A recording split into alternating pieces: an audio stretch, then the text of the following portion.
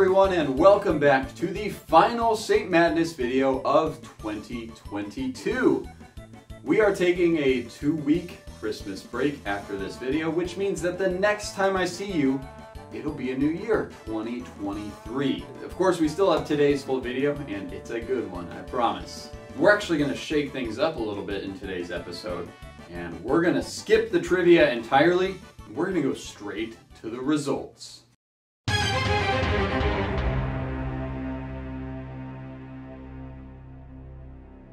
Now, unless you're new to the series, you know that this music means drama. It means suspense.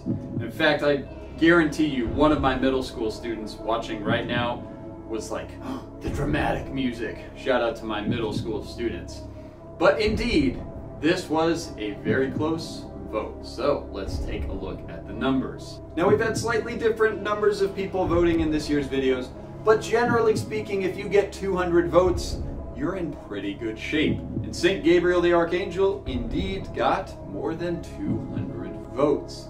And St. DYMPHNA also got more than 200 votes. Let's get a little more specific. St. Gabriel the Archangel got 220 something votes. And St. DYMPHNA got 220 something votes as well. So for the final numbers, St. Gabriel the Archangel had a grand total of 225 votes. And St. DYMPHNA ended up with a grand total of 225 votes. We have a dead tie. For the first time ever in the history of St. Madness, we ended up with the exact same number of votes for these two saints.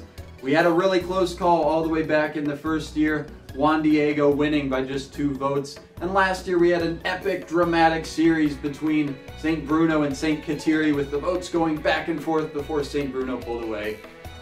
But we have never had it just end in a completely dead tie.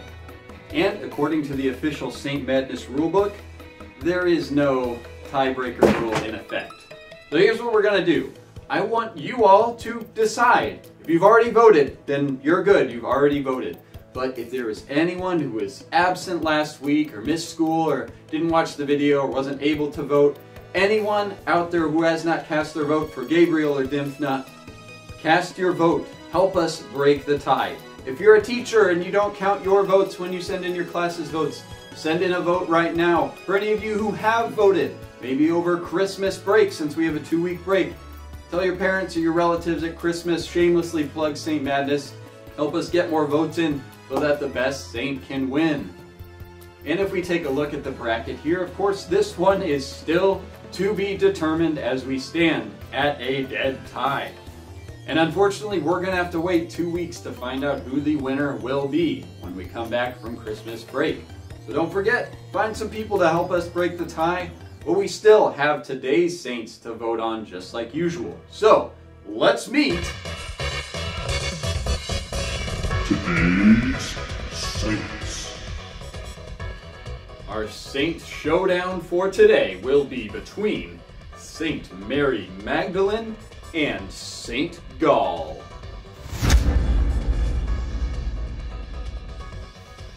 We'll begin today with Saint Mary Magdalene.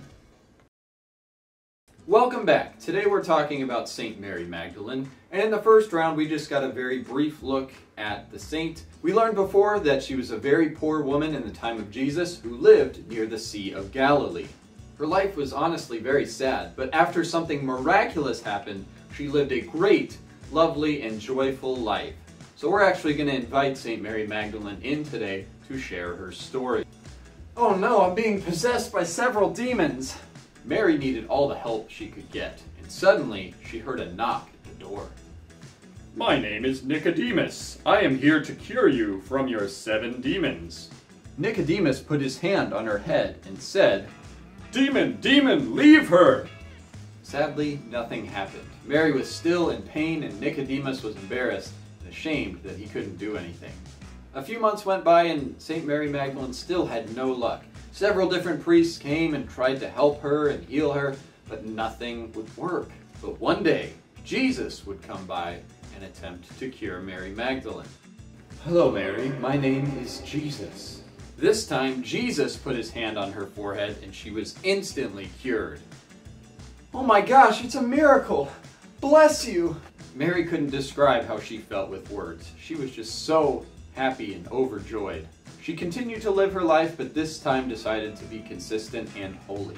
She prayed every night, thanking Jesus for his miraculous act. But then one day she ran into Jesus again. "Jesus, the man who saved me!" "I would like you to join me and follow me and my disciples." So she did. Mary followed Jesus, and she was actually one of his first disciples.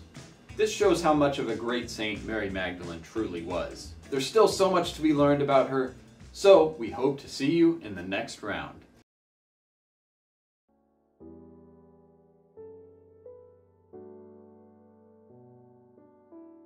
Hello everyone, my name is Sorry, wrong script.